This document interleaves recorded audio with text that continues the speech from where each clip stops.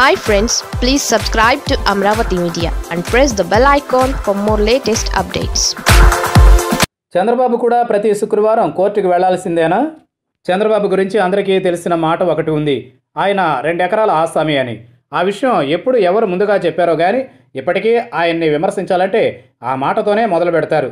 సరే, ఒకనాడు చిరిగిన చొక్కాలతో చెప్పులు లేకుండా తిరిగినా వారు సైతం తర్వాత రోజుల్లో టాటా బిర్లాల స్థాయికి చేరుకోలేదా? అందువల్ల పేదవాడిగా పుట్టడం తప్పు అని ఎవరు అనరు. అలాగే పెద్దవారు కావడము తప్పు కాదు. అయితే అది ఎలా జరిగింది? సక్రమంగా ఆస్తులు సంపాదించారా లేక అక్రమంగా మూటలు పోగు చేసుకున్నారా అన్నదే ఇక్కడ పాయింట్. ఇప్పుడు ఏపీలో జగన్ మీద అక్రమాస్తుల కేసు ఓవైపు జోరుగా విచారణ సాగుతోంది. తాజాగా చంద్రబాబు మీద కూడా ఏసీబీ కోర్టులో ఆస్తుల కేసు విచారణ మొదలైంది. ఈ కోర్టులో చంద్రబాబు అత్త, ఇప్పటి వైసీపీ నాయకురాలు లక్ష్మి పార్వతి ఫైల్ చేసిన కేసు విచారణకు వచ్చింది. ఈ సందర్భంగా చంద్రబాబు మీద తాను వేసిన ఆస్తుల కేసుకు సంబంధించి లక్ష్మీ పార్వతి పూర్తి ఆధారాలతో పెద్ద చిట్టానే కోర్టుకు సమర్పించినట్లుగా చెబుతున్నారు. చంద్రబాబు 1978లో కాంగ్రెస్ ఎమ్మెల్యేగా చంద్రగిరి నుంచి గెలిచారు.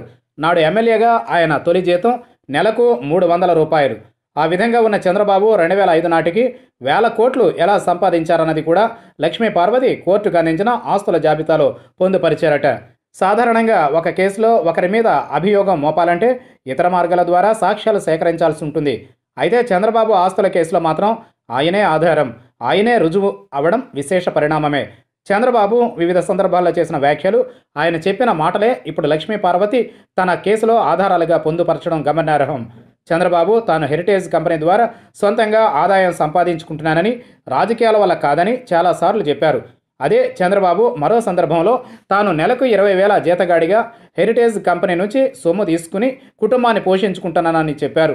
మరో సందర్భంలో 1 నెల పాటు మాత్రమే తాను హెరిటేజ్ సంస్థ జీతం తీసుకున్నానని, ఆ తరువాత అది తీసుకోవడం మానేశానని చెప్పారు.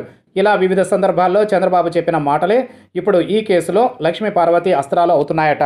మరి చంద్రబాబు హెరిటేజ్ నుంచి జీతం తీసుకోక వేరే ఆదాయ మార్గాలు లేక ఎలా 1000 కోట్లను వెనకేశారన్నదే లక్ష్మీ పార్వతి కేసులో ప్రధాన పాయింట్. ఈ కేసు 2005లో వేశారు కాబట్టి ఆనాటి వరకు చంద్రబాబుకు ఉన్న 1000 కోట్ల ఆస్తుల జాబితాను కూడా లక్ష్మీ పార్వతి ఏసీబీ కోర్టుకు తాజాగా సమర్పించారు. ఎలా న్యాయబద్ధంగా తాను ఎంత సొమ్ము సంపాదించానో ఏసీబీ కోర్టుకు చంద్రబాబు చెప్పుకోవాలన్నదే లక్ష్మీ పార్వతి డిమాండ్.